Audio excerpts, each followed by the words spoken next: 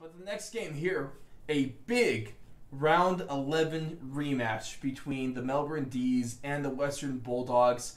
And we had the Bulldogs prevailing in this one. They get a little bit of revenge as Melbourne was able to top them earlier this season.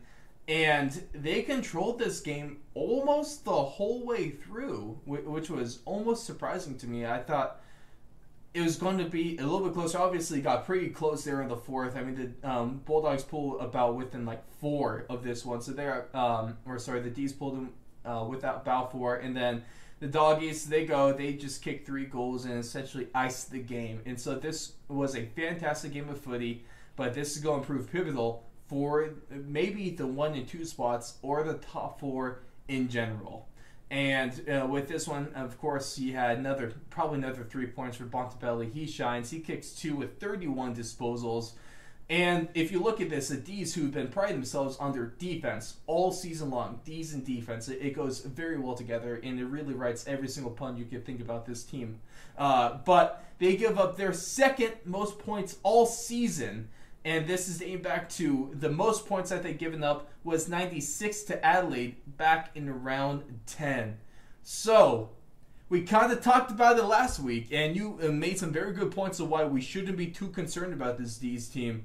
But now they've dropped games to non-finals teams, and they've won every game, every real big game against the finals teams. But now they finally drop a game to someone that is in the top 8, let alone the top 4. So, do we need to take a look at that, or do you still have enough confidence in this team?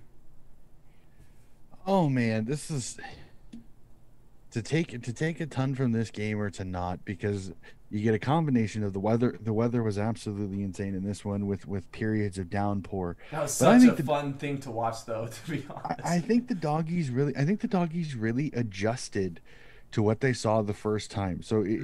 I've always heard this, and I agree with this. It's never easy to beat a team twice in a season. It never is, because they learn.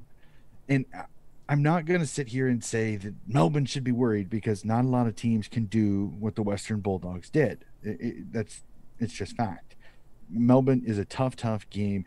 I think their forwards had a big issue on the same day, and it cost them. Brown has a bad accuracy game. Fritsch wasn't himself. McDonald wasn't himself. Jackson was relatively quiet. So when you have kind of like a perfect storm situation, this really storm kind of helped. Donnie. I wasn't even trying to be completely honest with you there.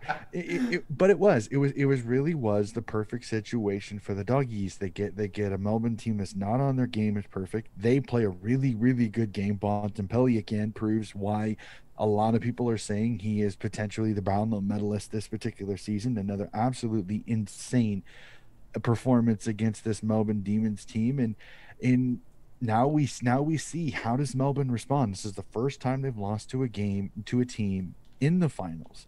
So we'll have to see, how do they respond over these next few weeks, because if they climb back into their shell a little bit, this D's team could be hurting a little bit, because they could go from top of the table to potentially back in the mire, and if they get back in the mire, if they still have some of their goal scorings, it could be a shortly lived final series for Melbourne if they don't figure out their goal, if they can't right their goal kicking immediately.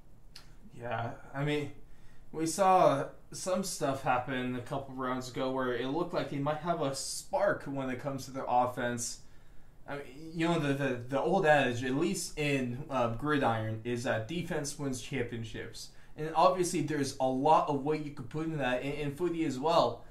But when you go against these better teams, these better goal-kicking teams that you're going to see in the finals and late in the later rounds of it, you're going to also need to put up enough points on offense. You're probably going to want to be around that 80-90 mark, and you want to be able to get there almost without thinking about it, unless you're able to have that much confidence in your defense, but a defense that's been faltering recently. So when you pride yourself on defense, or you don't have a great offense to back it up consistently enough, once that defense falls, you might be in a little bit of trouble. Obviously, these last 4 games are going to prove huge.